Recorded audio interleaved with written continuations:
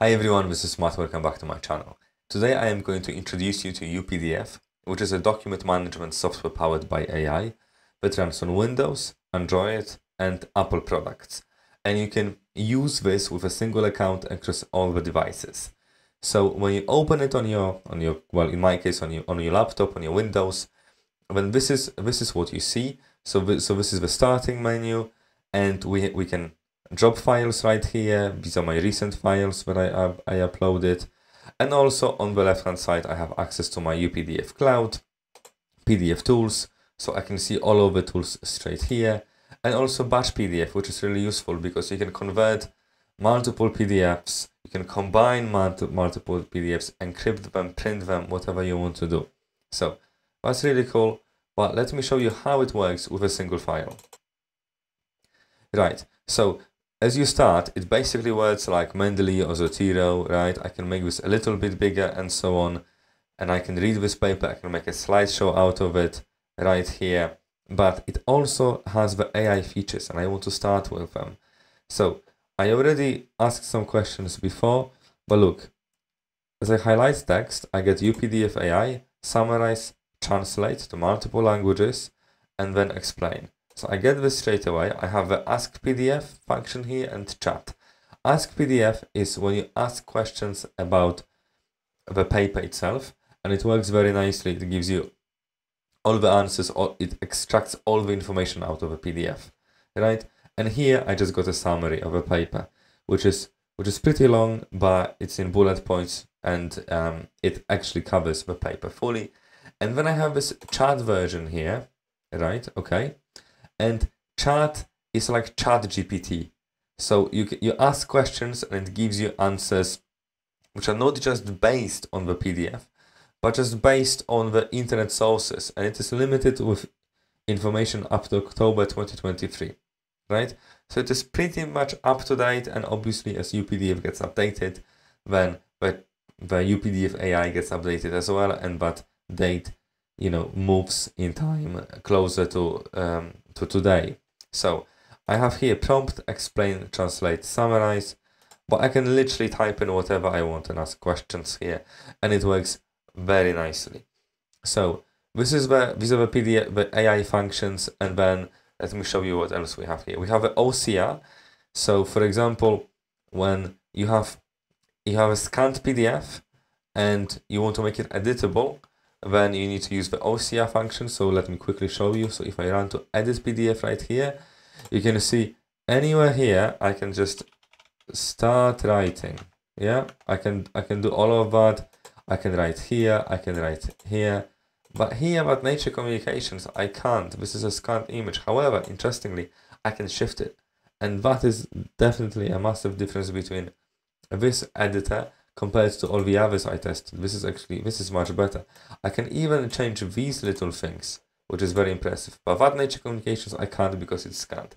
So the way to be able to edit this, I have to go to the OCR function and then select that I just want to do it on the current page, perform OCR, and a few seconds later I will be able to edit this. Nevertheless, very impressive. And since we're talking about editing, it's not just editing text, but it's also editing images that works very nicely. Look, I can click on an image and look at that. I can shift it. Control C, Control V. I have two of them. Right click, replace image, crop, extract, rotate, delete, all of that. This is very, very useful, very advanced. It works with anything. Even it recognizes the difference between this blot here, this is a Western blot, and this square that I've drawn separately. So that is very, very cool. I really like that. And you can also add links to the PDFs. Also very useful feature. Then I have all the export functions. So I can export this PDF to Word, PowerPoint, Excel, CSV, image, and so on. Lots of options. And then I can very easily add a password, which I think is really useful when you want to keep your files safe. And we often do. So first of all, this option will set a password for the document. So you can't open the document without the password. And then you can also set permissions. Very nice feature. So you can restrict editing and printing of a PDF. And then we have sharing functions right there. So I can share this easily with other people. I can create a link. I can email this to other people right here. And then I can save it as other document. Right? Lots of different features, very useful. Here in the comment function, it's just like Mendeley or Zotero, where you can highlight and you can leave comments and so on. But then if you click prepare form, you can add these checkboxes or these buttons and so on. But what is really nice here is that you can add digital signatures. I think that is very, very useful, right? And then we have the redact functions.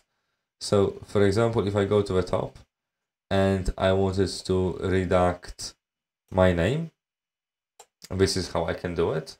But you know, if I couldn't find my name, or I just wanted to find multiple instances of my name and redact it, I can also use this function, find text and redact.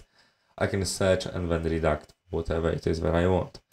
And then once you do this, all you need to do is just to apply, continue, and now this is saved. Okay. Then we have an organize pages function. So you can insert, replace, extract, split pages, crop pages. That's another function there. And finally, we have the page tools. So you can add a watermark, you can add a background header or footer. So for example, you could add a watermark running across saying that this is a draft version of the document. So this is what you can get with UPDF. It's a very powerful AI functions that work a lot like ChatPDF and ChatGPT, and then all of the Mendeley or Zotero type of functionalities with commenting and then editing like Adobe Acrobat. So if you're interested in this product, check it out. You can download it for free using the link in the description down below. There is a free trial to test this. There are also some paid plans available, and there is also a discount in the description down below if you're interested in the paid plans. And as always, if you benefit from this, please consider subscribing, and I'll see you in the next one.